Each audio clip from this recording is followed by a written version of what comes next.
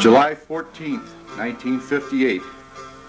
On a Monday morning, an explosion and fire ripped through the Williams hardware store, a four-story building located on the 100 block of South Vermilion Street, which housed one of the largest hardware stores in northern Illinois.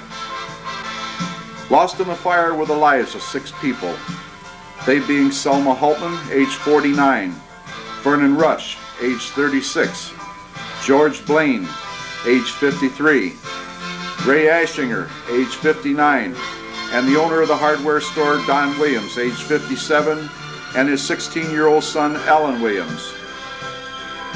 All were employed by the store with the exception of Rush, who was a customer and had just left the building and had gotten into his car, which was parked in the alley on the north side of the building. The explosion then tore through the building, blowing out a section of the wall on the 4th floor, showering tons of brick and mortar and debris down on Rush's car. The car was crushed with him sitting behind the wheel. On this morning, there was a devastating flood in the city, which is believed to have caused a backup of mine gas into the store, causing the explosion. The gas odor could be smelled when the store was open for business that morning, and it got progressively worse as the morning wore on. No smoking signs were posted in the building, and Don Williams was called to the store. He arrived with his son Alan. Don Williams and Ashinger were looking for the source of the gas smell and were in the basement at the time when the explosion took place. His son and Mrs. Hultman were standing near the front entrance. Young Williams and Mrs. Hultman died later at St. Mary's Hospital from their injuries. Williams and Ashinger were later found in the basement. The body of George Blaine was removed from the 2nd floor of the building. After 4 men, Frank Tooley, Assistant Fire Chief Joe Gauthier, George Schultz, and Policeman Joe Harkar entered the building after a ladder from one of the fire trucks was thrust through the 2nd-story window. The fire was fought for 12 hours by Streator Fire Department and fire departments from neighboring towns. All this being coordinated by Streator Assistant Fire Chief Joe Gauthier. The explosion was so intense that autos on the street were turned over and windows shattered in the buildings across the street. The store was usually a very busy place, but because of the flood in Streator, it is believed that most people were home battling floodwaters. If not for this, there would probably have been a lot more lives lost. The fire loss will well exceed $500,000 and will be remembered as one of Streator's worst. Now let's sit back and look at the scenes from this devastating fire and relive them once again.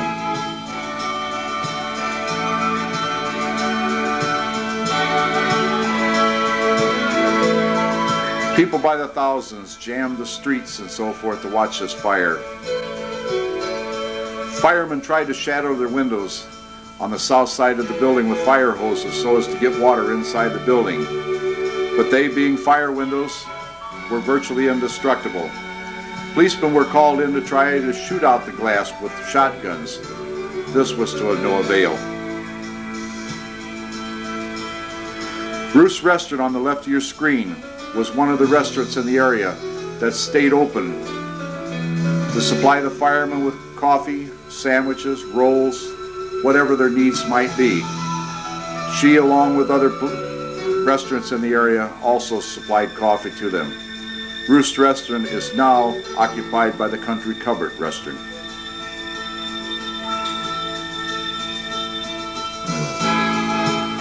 Smoke was intense in the downtown area.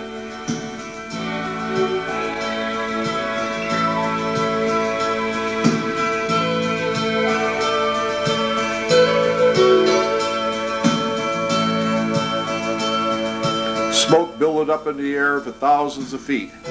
Notice the top of the elevator shaft being blown out. The explosion happened in the basement and followed the elevator shaft up and blew out at the top. In doing so, scattered fire and flames onto every floor as it traveled up the elevator shaft. And it wasn't long before the building was a raging inferno.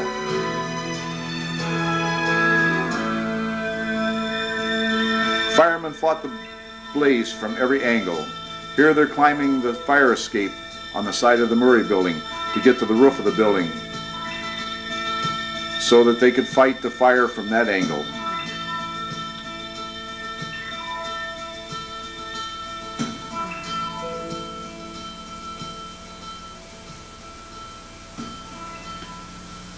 The streets were nothing but a mass of hoses.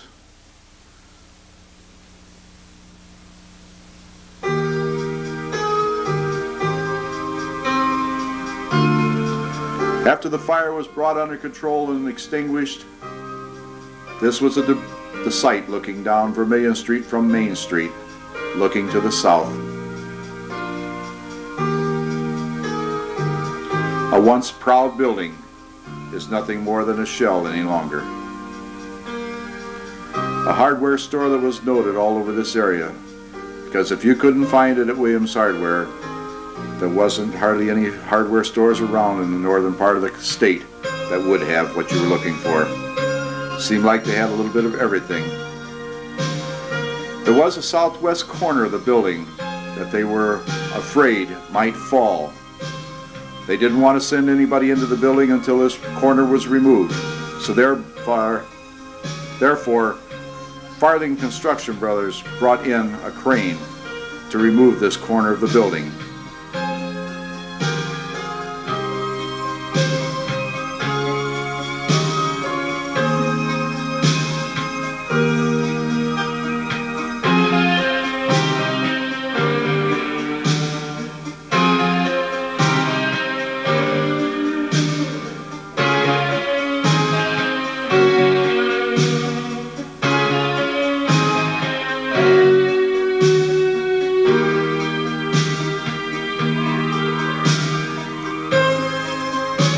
Debris littered the streets everywhere from the force of the explosion.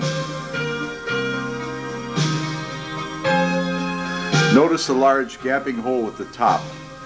This was caused by the initial explosion when it fell out and fell onto the cars below.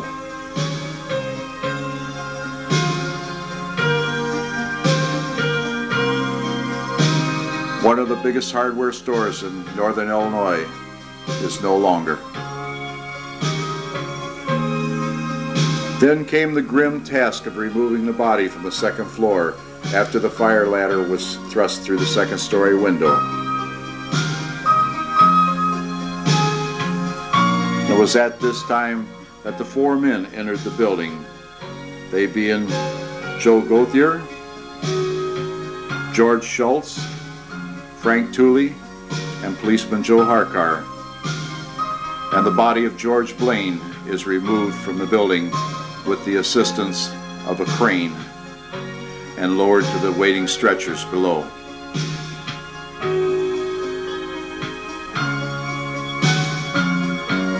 On your left you see Chief of Police John Gaitis. This would be Police Sergeant John Thu and George Schultz and Frank Tooley escorting the body to the waiting ambulance.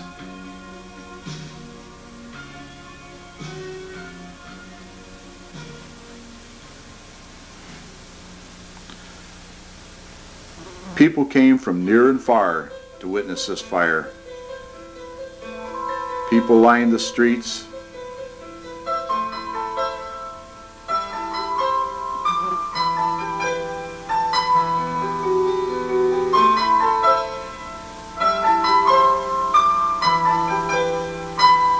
The weary firefighters grabbing a fast lunch. And this is all that remains. This would be looking along the north side of the building down the alley. This is all remains of the once proud building.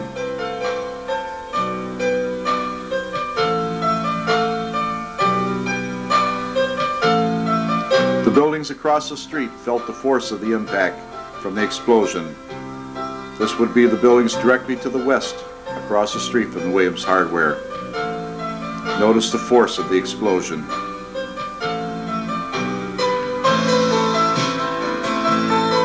Crowds together. This will always be remembered as one of Streator's worst.